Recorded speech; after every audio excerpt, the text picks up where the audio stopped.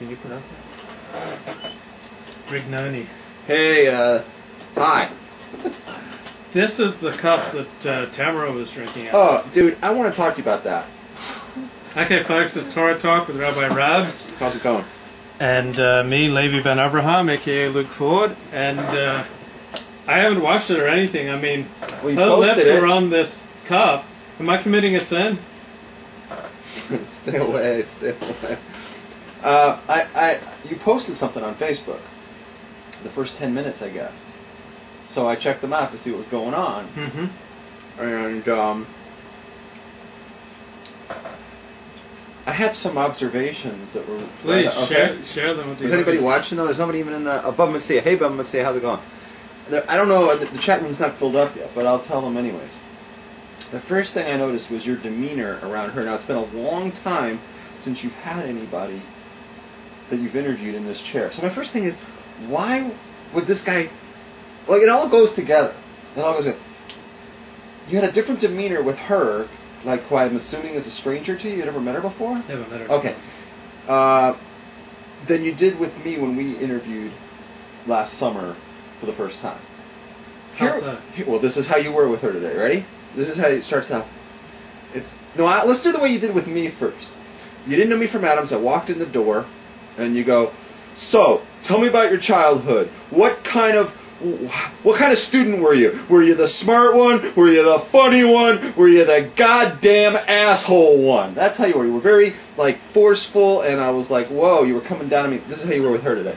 I was like, "Hey, baby, tell me about your sex life." I was like, oh my god, I don't believe it. So you were just, like, throwing her, like, softball pitches. And I'm going, like, why is this guy so... Is it because I'm a guy? But then I started looking at the overall thing, and the first 10 minutes told me everything I needed to know. She starts talking, and you're getting her to say, like, I mean, I don't know her. I never heard of her. I don't read the Jewish Journal. I wouldn't even read that in the bathroom, right? So she's, like, talking, and she said, you're, like, framing her as, like, the Jewish Carrie Bradshaw.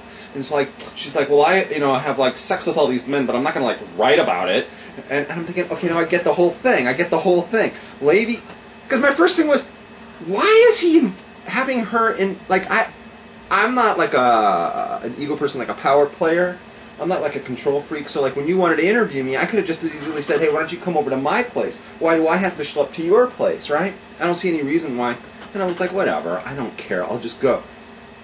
I'm thinking, okay, maybe that's like his derech hateva, that he always has people come over to his place, right? Mm-hmm. I started thinking, knowing that, like, you have, like, like your bed 3 feet from us, mm-hmm. I don't think I would ever feel comfortable telling a woman to come over to this, right? So I'm thinking, what is going on here? So I'm looking at the big picture in the 10 minutes.